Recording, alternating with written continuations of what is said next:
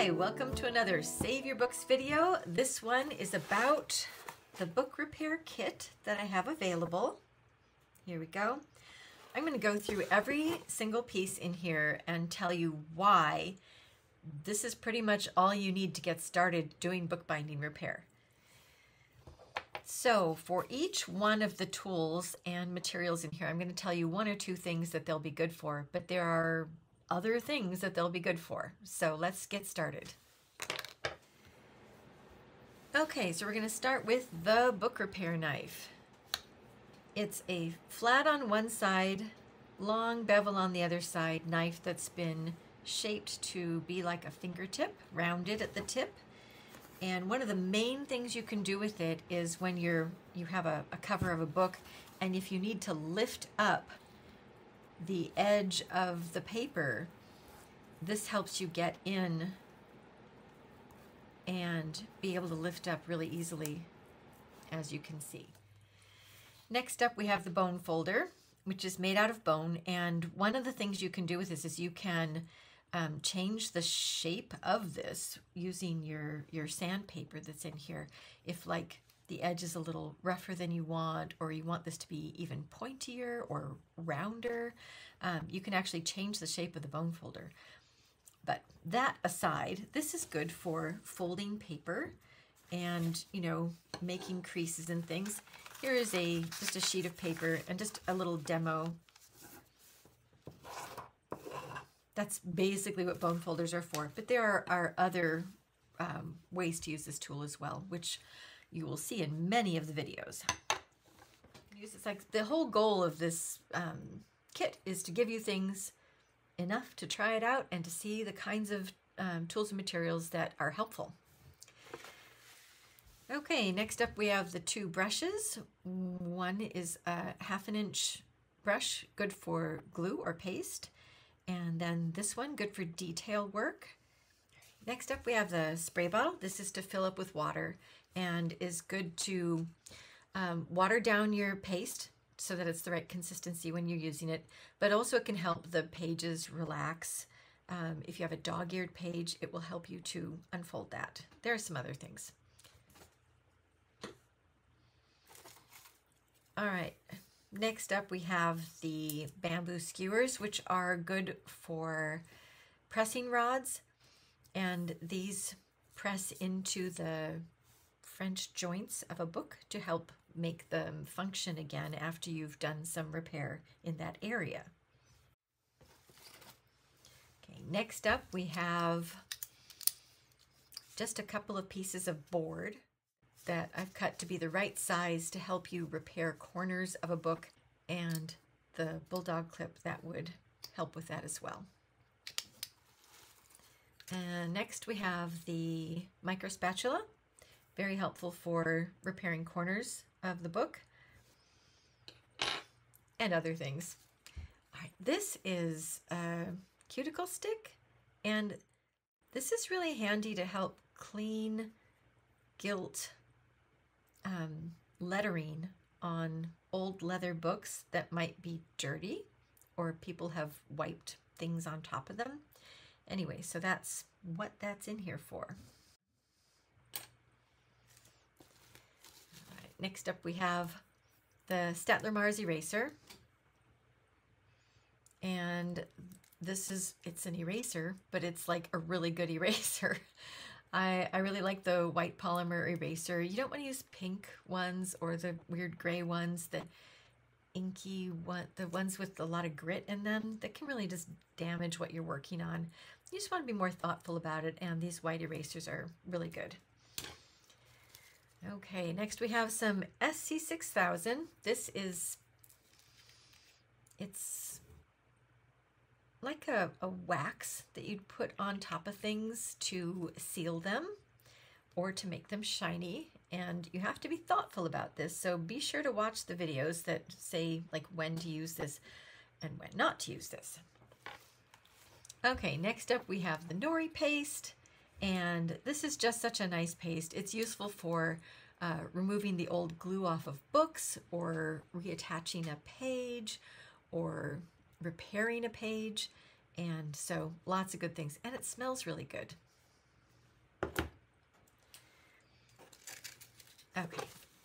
And next up we have this sandpaper thing. So this is a cutting edge. You can use this to cut or like sand the edges of books like this. Like, I had to make sounds to go with it. But it's really great for just like if you have a page that's sticking out and you're not going to move it, you can just kind of clean it off by doing that.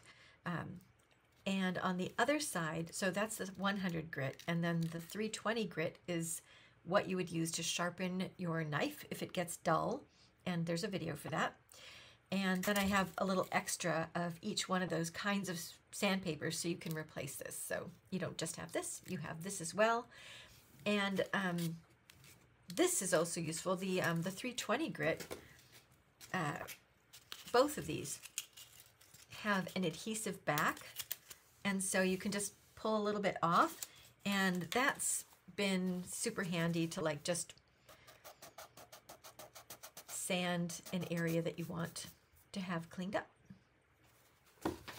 It's nice to be precise with that. Okay, next up we have baking parchment paper, and that is, you can rub through it when you have a delicate area that you don't want to, you know, ruffle up or whatever. So use the bone folder and rub through that. Or, you know, when you're doing page repair, super handy. Okay, and then we have the mull, which has a million different names. Crash, super, tarlatan. There are probably others. I mean, you can just call it mesh. It's a weird mesh thing.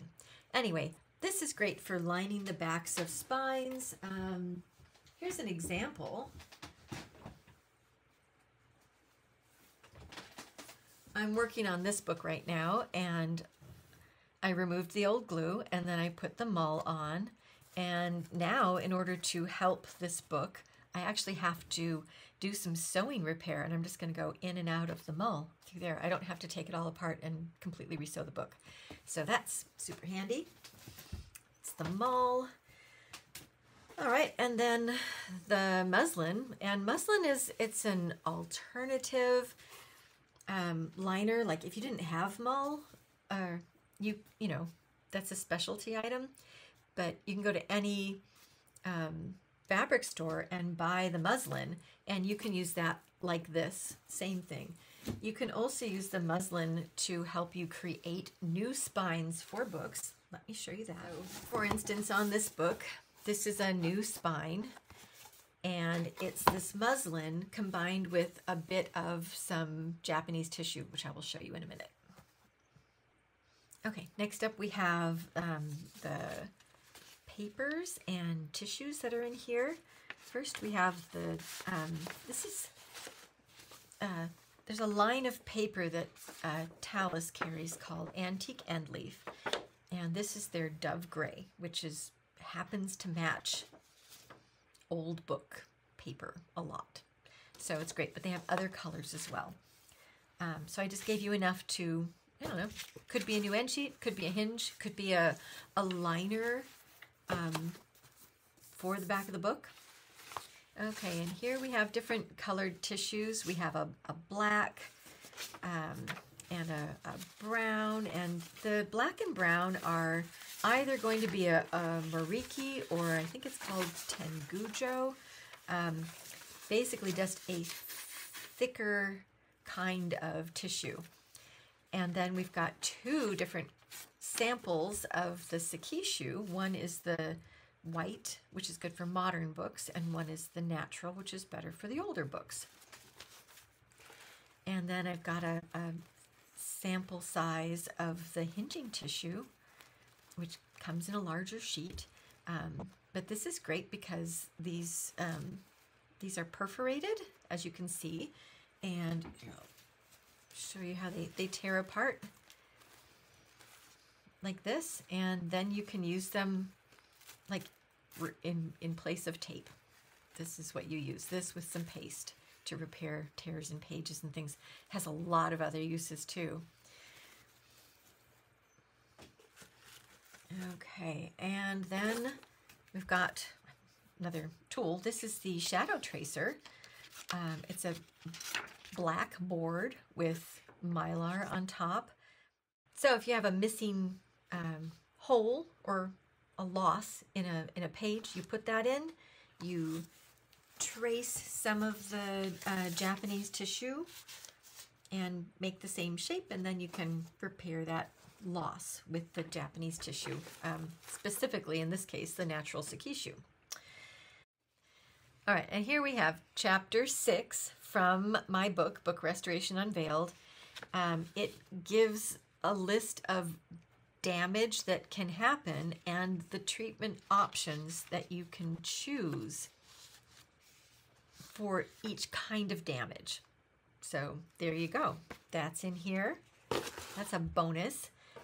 Oh, and now I'm at the, but wait, there's more part of the video here. And what I wanted to tell you is that this kit comes with 3 months of all access pass to the Save Your Books do-it-yourself videos with step-by-step instructions. So not only do you get all the things that you need to do what you need to do to your books, you also get the instruction, and you can just go through all that, find what you need for your specific book, and get going. Okay, good luck with all your projects. Don't forget there's a student forum at saveyourbooks.com.